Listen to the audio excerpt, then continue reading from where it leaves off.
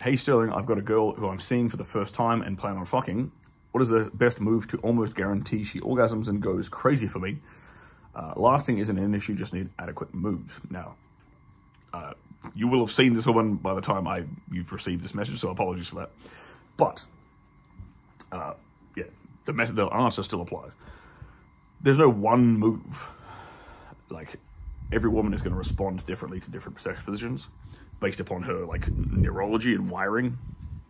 But there are some go-tos that have a higher percentage chance of being successful than others. So I've talked about a lot of these at length on my YouTube channel, but let's go over some basic sex positions like cowgirl with her on top, rather than penetrating up and down.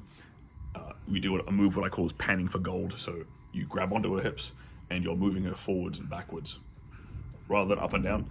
She's in cowgirl on top of you, you're moving her forwards and backwards like this. What that's doing is it's causing the tip of your dick to slam into her G-spot.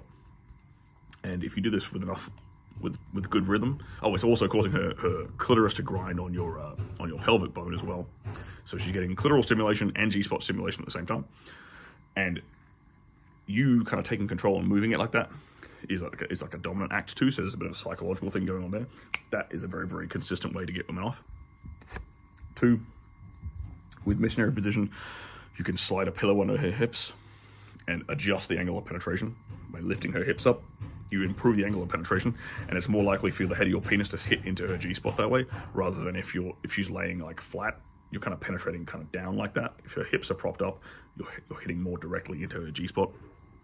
And the third would be in doggy style, having her, rather than having her on all fours, having her lay flat and penetrating down into her that way. You're basically grinding into her G-spot that way. So that's going to be a far more pleasurable adjustment to like the doggy style position than traditional doggy style, typically.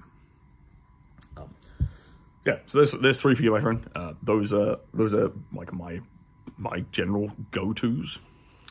And in all of those positions, dirty talk is always guaranteed to accelerate a woman's orgasm. So if you know how to dirty talk very well, if you know how to whisper in a woman's ear in like a dirty, sultry, deep voice and describe like some really perverted fantasies or describe things to her in a really sexy way, this is going to like take things from like a 1 to a 10 in terms of arousing. Like, and it's going to drastically reduce the amount of time it takes to get it to a climax. So those things combined with good dirty talk will absolutely get it there.